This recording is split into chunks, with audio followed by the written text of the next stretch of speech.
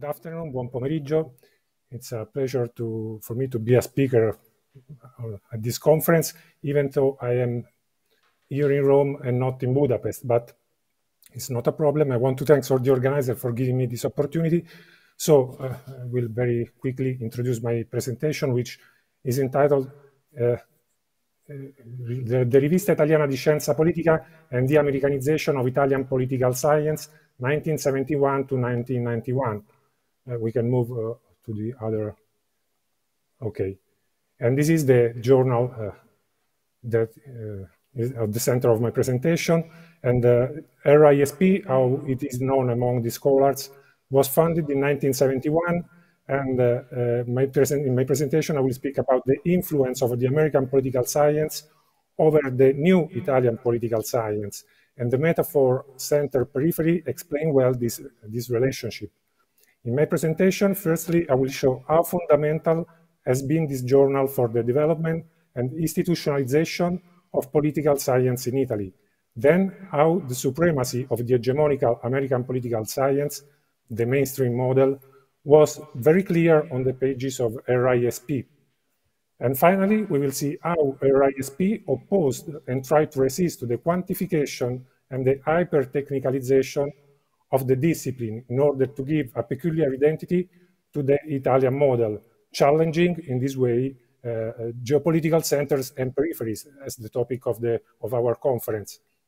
And the main character of this presentation is Giovanni Sartori. How can we move to the other picture? Okay, that is Giovanni Sartori, that was the father of the modern Italian political science, for him an empirical and applicable science, and he was born in 1924 and died 5 years ago. He was the first full professor of the discipline in Italy in 1965 at the University of Florence, and he was the founder of the Rivista Italiana di Scienza Politica. But we will see that in the 70s, we will move to United States, first at Stanford and then at Columbia. But I start reading my presentation so we can go to the other pictures. Yes, the next one. Okay. In Italy, journals dealing with politics are not lacking. Indeed, they abound. But what is lacking, or has been lacking, is a political science journal, that is to say, one expressly and specifically destined to the study of politics sub specie scienzae. Thus, in April 1971, Giovanni Sartori wrote in his editorial presenting the Rivista Italiana di Scienza Politica, RISP, a new 4-monthly journal he founded and directed, published by the Bolognese publishing house Il Mulino. The name Rivista Italiana di Scienza Politica, admitted Sartori, does not stand out for its originality. We are preceded by at least 2 homologous journals of illustrious tradition, the American Political Science Revue, which dates back to 1906, and the Revue Française de Scienza Politique. However, our journal will not imitate either model. The American prototype is now extremely technicalized. The French prototype remains, to our taste, too colorful and syncretistic. The Rivista Italiana di Scienza Politica is in the middle, less technical than the North American model and more rigorous than the French one. Born in Florence, we can come back to the slide number 3. So we have Sartori, the image of Sartori. Okay, it's okay. Born in Florence in 1924 and passed away in Rome in 2017, 5 years ago, Sartori is the acknowledged father of contemporary Italian political science. In Italy, the discipline was actually born in 1896, the year of publication, in the midst of the positivist age, of Gaetano Mosca's Elements of Political Science. The new discipline aimed at empirically investigating political phenomena through the observation and the rigorous study of history. But it was soon stifled by new currents of thought refractory to empiricism, which had spread in Italy since the early 20th century, idealistic philosophy and legal formalism. Fascism, too, after its rise to power in October 1922, opposed political science because, as Norberto Bobbio wrote, like all polystates in this world, it could not allow the free development of the social sciences. The study and teaching relating to the state was the exclusive monopoly of jurists. No professorships were established in political science, but in state doctrine. When, in November 1946, the young Sartori graduated in political science at the Cesare Alfieri Faculty in Florence, the oldest school of political science in Italy, discussing a thesis on state doctrine, political science in Italy was therefore a neglected discipline, with no academic recognition. A self-taught political scientist with a solid philosophical background behind him, Sartori spent a study period of a year in New York in 1949 on a postgraduate scholarship shuttling between Columbia University and the New School of Social Research. This was a fundamental experience for his education, during which he had his first intense exposure to American political science, much more flourishing than in Italy, and in the midst of the behaviorist revolution. He was then strongly influenced by American political science, even though he would never follow behaviorism. Sartori was a liberal, an anti-communist, and a great admirer of American democracy. For him, the United States was the model par excellence of representative democracy. He particularly appreciated the pragmatic mentality of the American people, at the antipodes from the rationalistic mentality typical of Europeans. Between Europeans and Americans, Sartori saw a profound cultural divergence. For Europeans, what was true in theory also had to be true in practice. If the real world did not work according to the prediction of theorists, in economics as in politics or in any other field, it was the real world that was in error.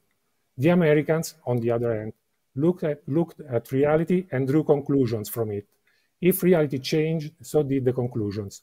Sartori's conception of political science as an empirical and applicable science, hence a practical knowledge, had a clear American matrix, although, as mentioned above, it did not share the behaviorist view of the discipline, nor the quantitative research methods used by behaviorist political scientists. He argued that political science in the United States had let go of the relationship between theory and practice in order to focus only on the relationship between theory and research. Following this path, Sartori said, theory has atrophied and turned into mere research design. Research itself has become an end in itself. The question, science for what, was ignored, and in the end, little remained beyond the operationalization, quantification, or statistical treatment of an increasing amount of data. I have always tried to resist this. In 1950s and in 1960s, Sartori, together with Norberto Bobbio, the eminent philosopher of law born in Turin in 1909, was the architect of the rebirth of Italian political science and of its academic legitimization.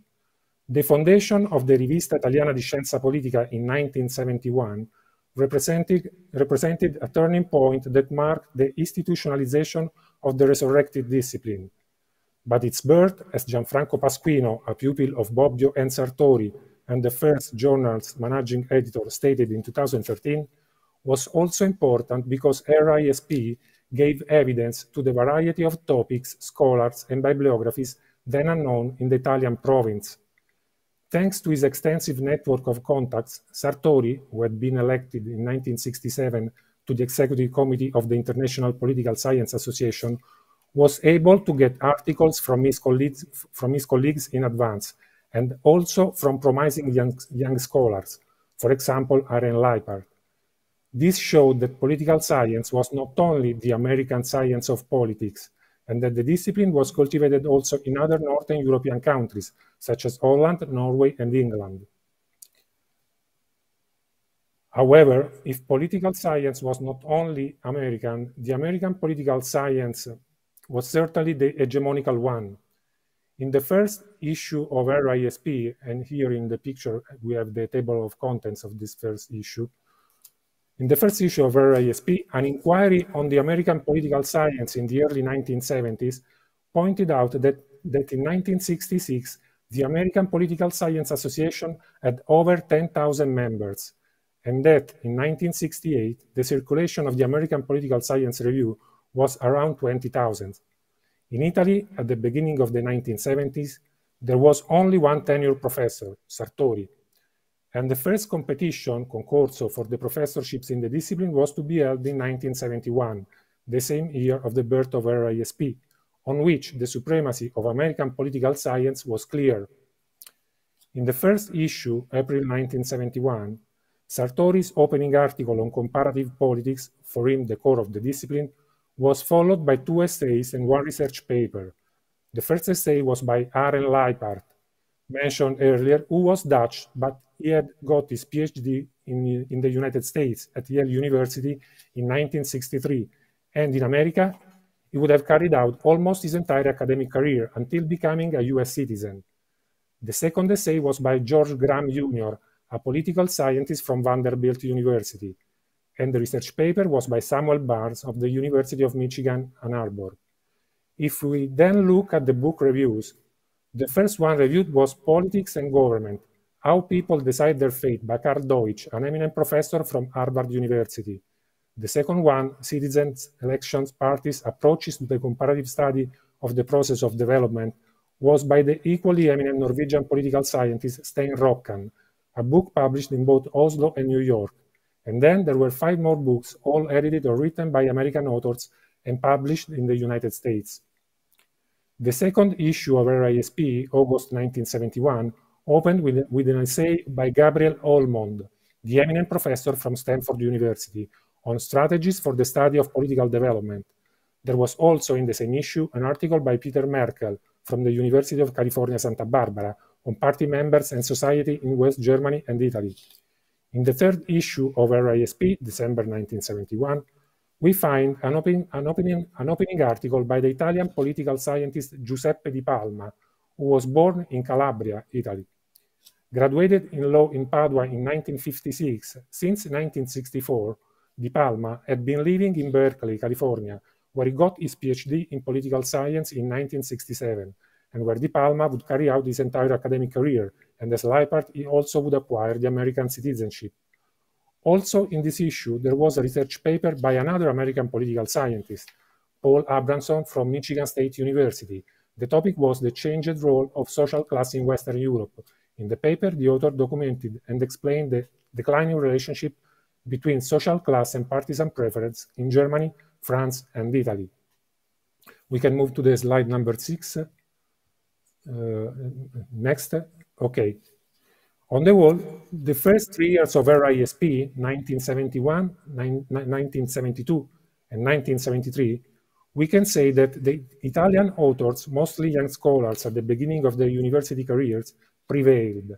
But the presence of at least one or more American authors, or if not American, at least with an academic position in America, was constant in every issue. While in the book reviews, American books prevailed by far, among which at least one deserves to be mentioned here, the popular anthology edited by James Charlesworth, Contemporary Political Analysis, published in the United States in 1967 and translated into Italian by Il Mulino in 1971, with the title Teoria e Metodi in Scienza Politica. It was reviewed in the first issue of RISP in 1972. This anthology, wrote the reviewer, hosts the contributions of some of the leading American political scientists and presents a fairly clear and, in essence, fairly complete picture of the most important approaches to contemporary political science, including the mathematical approach, systems theory, decision formation theory, game theory, and communication theory. Technical approaches which, by adopting the most recent scientific discoveries and instruments, attempt to make the study of politics a science that comes ever closer to the canons of precision and rigor proper to the physical natural sciences. We can move to the next picture. In the first issue of RISP in 1974, one of the aforementioned approaches was applied, that of decision formation theory. It was a monographic issue, the first since the founding of the journal, on the theme of collective decisions, modalities, costs, risks, and effects of collective decisions in a political system. A truly technical subject, therefore, that Sartori had already addressed in one of his courses at the University of Florence. Sartori knew that he had strayed from its original intention, that of not conforming to the hyper-specialist American political science. So much so, we can move to the other picture. The next. Okay. So much so that on June 5th, 1974, He wrote to Norberto Bobbio. In the picture, we have Bobbio on the right and the young Sartori on the left. Bobbio was 14 years older than Sartori. So much so that on June 5th, 1974, he wrote to Norberto Bobbio to ask him for his opinion on the issue that had just come out, in which, Sartori admitted, I have perhaps gone too far into technicalities. Moreover, Sartori asked to Bobbio if he had any contributions for the journal, for the next issues of the journal. Bobbio, who held a chair in political philosophy but had taught political science in previous years, replied on June 12, 1974, saying that he usually received and read RISP, but not yet the latest issue, which appeared to him a bit hostile and difficult to digest. He then thanked Sartori for having invited him again to collaborate with the journal, but the problem, Bobbio added, is that while you are becoming more and more technical, I am becoming, after falling back into the arms of political philosophy, more and more generic. And then I see appearing more and more beneath the magnificent devices of political science and the social and political engineers, the demonic face of the power. Can we really say that we have looked at this face in all these years of increasingly refined political science? Bobbio informed Sartori of a recent visit he had received in Turin by David Apter, a political scientist from Yale University, who had given 2 seminars in Turin. Intelligent, likable, brilliant, but his combinatorial eclecticism, Bobbio observed, seemed to me more an exercise in bravura than an effective and fruitful way of getting to the heart of the problems. It seems to me that politology has sinned by lacking realism. By remaining on the surface, we explain nothing.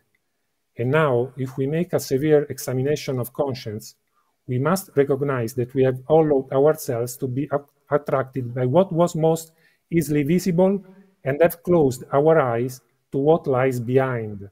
In short, we have allowed ourselves to be attracted more by the playful aspect of politics than by its tragic aspect. Yet the latter, at least in Italy, was clearly visible to all. 2 weeks earlier, on May 28, 1974, 8 people had died and 102 others had been injured in a neo-fascist attack in Brescia, Lombardy. The terrorist season in Italy had begun with the Piazza Fontana bombing in Milan on December 12, 1969, 17 dead and 88 injured. The entire 1970s, the so-called anni di piombo, years of lead, were marked by political violence, culminating with the kidnapping and murder of Aldo Moro in 1978 by the Red Brigades. For part of the public opinion and for the left-wing press, deviant sectors of the state were behind the bombing attacks. They spoke of a strategy of tension put in place by right-wing forces to undermine the foundations of the democratic state and favor authoritarian solution. Bobbio himself, in January 1970, in the aftermath of the Piazza Fontana bombing, for which anarchist militants were blamed, a trail that turned out to be unfounded, had written an article on state violence. In that article, Bobbio pointed out that violence was not only that of the street protest of students and workers. Violence, he said, could also hide itself behind the decorous facade of the democratic institutions. There was therefore an occult dimension of politics which, Bobbio argued in his letter to Sartori, political scientists could not perceive if they did not look at the real government that was the sub-government. In other words, Bobbio was talking about the hidden power, the invisible power, or the non-democratic power, as he defined democracy as the government of visible power, that is, government whose acts are carried out in public, under the control of public opinion. Sartori, on July 15, 1974, replied to Bobbio, reassuring him that only the first issue of RISP of that year would be so technical, adding, however, that his emphasis on technical aspect of the discipline was dictated by well-founded concerns in a context such as of Italy, of legitimacy and seriousness. We can move to the other picture. Okay.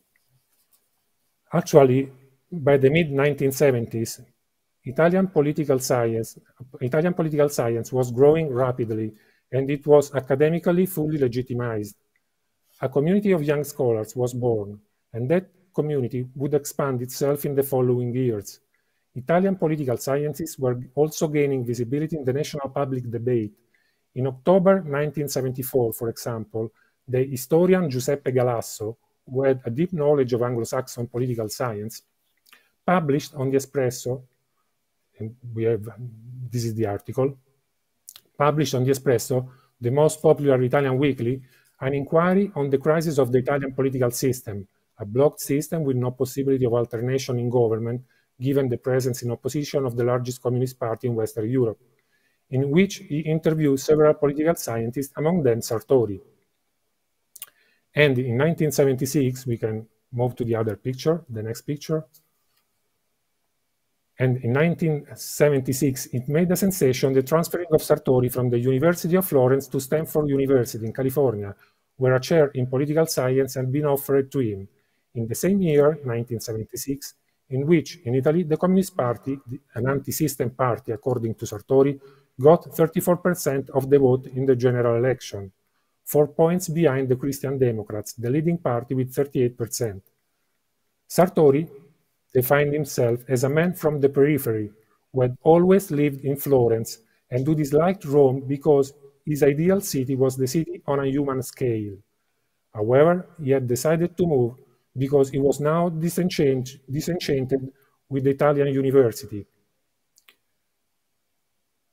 During the years of student protest in the late 60s, Sartori had been the dean of the Cesare Alfieri, the Florentine Faculty of Political Science, from 1969 to 1971.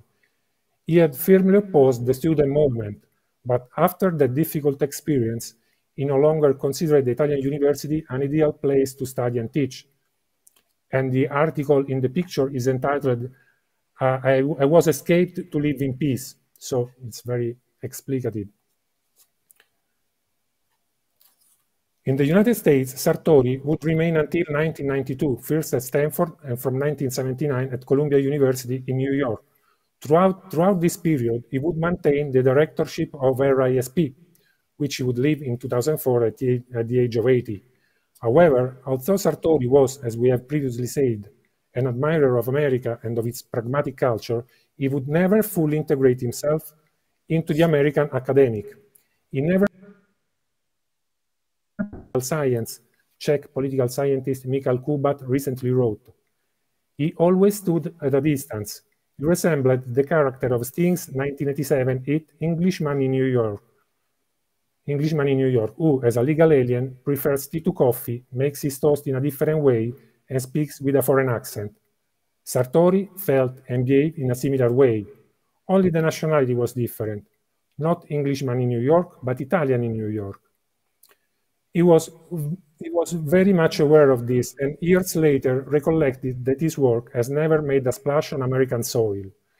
This was due to the fact that he, as mentioned before, had not converted to behaviorism, and never would, and never made the quantitative and hyper-technical research methods of that school his own.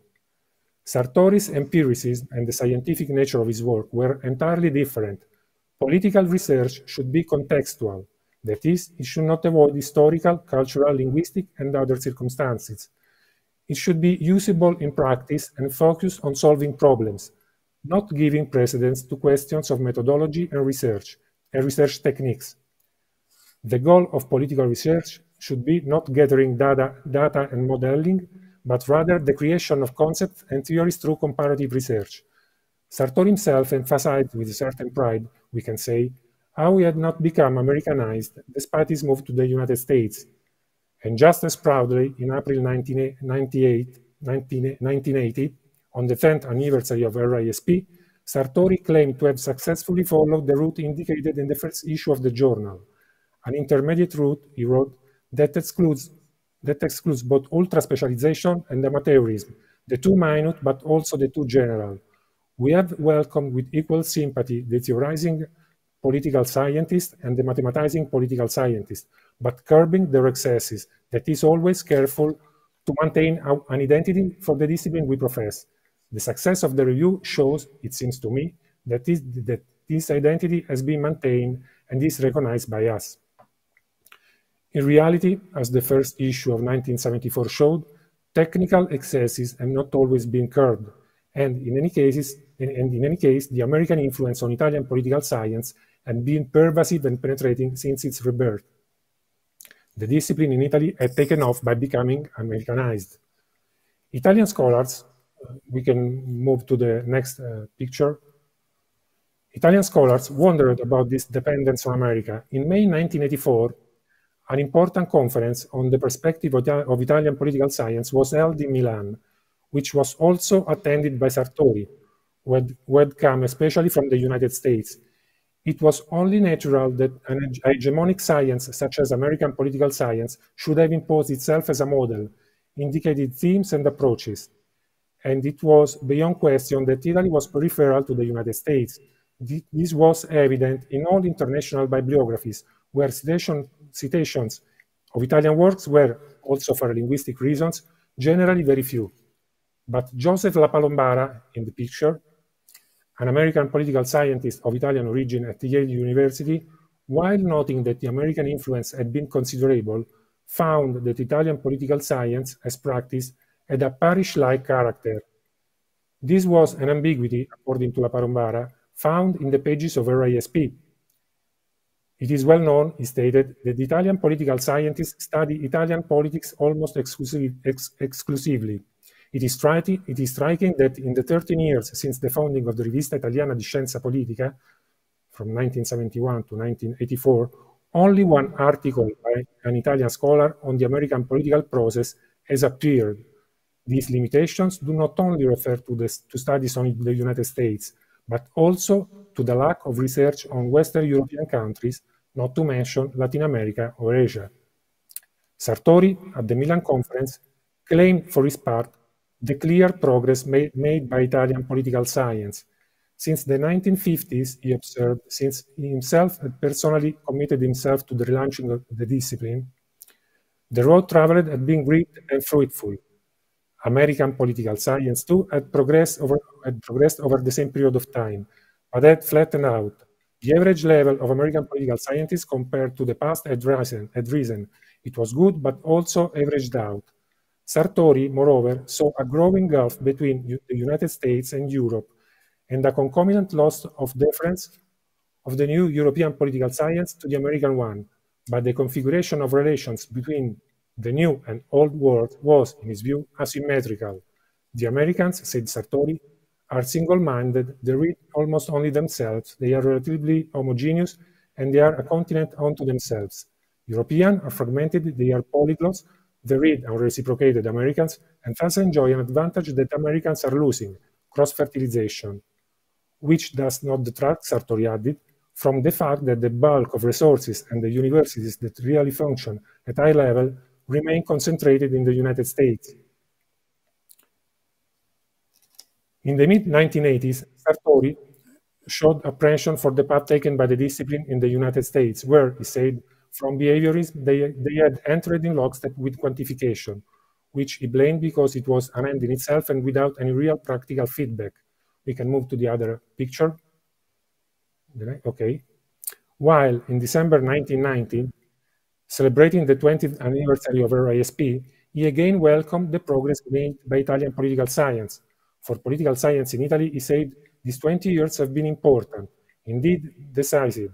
In 1971, we were only a dozen or so, easily attacked and captured. Today, we are a respected discipline. The past 20 years have been the years of growth and consolidation, the years that made political science as it is today in Italy. Of this growth and consolidation, RISP, as it is called among us, has been an integral part, a reflection, but also a source. Together with the discipline, the journal has also grown. Let us continue in this way. The year before, on November 9, 1989, the Berlin Wall had come down. The Cold War was coming to an end, and with the defeat of communism, according to Sartori, one could indeed speak of the end of ideologies. Almost prophetically, however, he warned that what was unfolding would be the era of populism and video politics. In August 1989, In RISP, he had published an essay on the power of television, in which he anticipated the thesis he would develop in his book Homo Videns, a bestseller published in Italy in 1997, translated into many languages, but not into English. It never came out in the United States, unlike all his other major books, two of which were written directly in English and never translated into Italian. Sartori believed that television was transforming Homo sapiens, accustomed to reading written text, into Homo Videns, in which the word was displaced by the image. Television was changing man's nature, reducing his capacity for abstraction and learning, to the serious detriment of democracy, whose vitality was ensured by an autonomous and an independent public opinion composed of well-informed citizens. This pessimism, we can move to the last picture. Okay, Budapest. This pessimism about the fate of man and democracy was accompanied by pessimism about the future of American political science. At the end of October 2000, at a conference in Budapest on 10 years in freedom, transition and consolidation on democracy in Central Europe, Sartori wondered again, 16 years after the Milan Conference of 1984, where the discipline, the mainstream American-type political science, was going.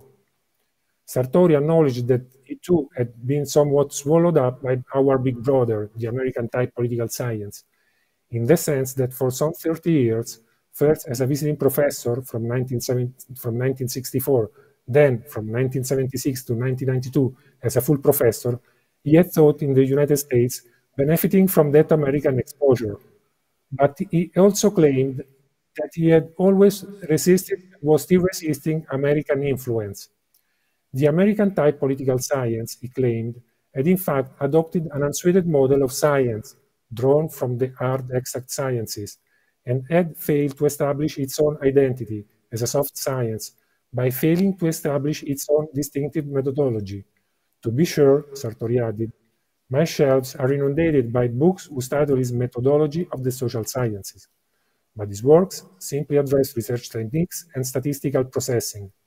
They have almost nothing to do with the method of logos, with the method of thinking.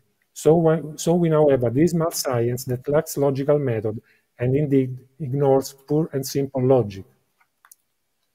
In conclusion, Sartori asserted that American-type political science, the mainstream political science, was going nowhere. It is an ever-growing giant with feet of clay. Visit to believe the annual meetings of the American Political Science Association. It is an experience of unending dullness, or read to believe the illegible and/or massively irrelevant American Political Science Review. The alternative, or at least the alternative for which I side, is to resist the quantification of the discipline. Briefly said, think before counting and also use logic in thinking.